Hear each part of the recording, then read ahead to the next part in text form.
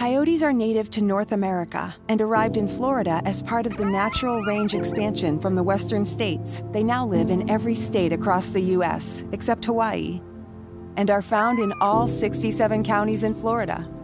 This medium-sized canine, a close relative of the domestic dog, is extremely adaptable and can be found in rural, suburban, and urban landscapes.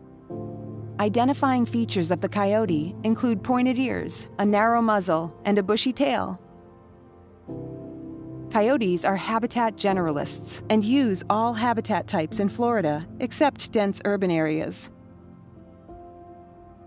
They are opportunistic omnivores, meaning that they eat whatever animal and plant material is most abundant. Coyotes actually help maintain a balanced ecosystem.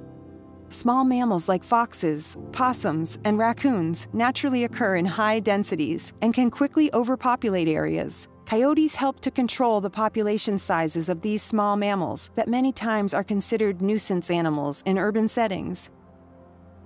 Coyotes are typically shy and elusive. However, due to continued development and because they have adapted to live in urban areas, encounters between coyotes and people in Florida are occurring more frequently.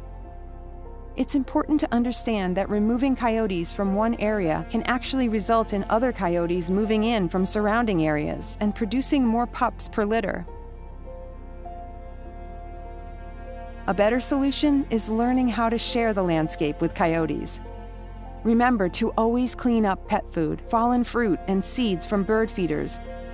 Coyotes are opportunistic feeders and will be drawn to and eat all of these potential food sources. People should never feed coyotes, either intentionally or unintentionally.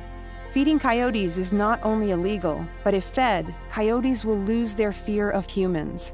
Remember to keep pets in enclosed areas, walk dogs on a short, non-retractable leash, and secure all hobby livestock in predator-proof enclosures.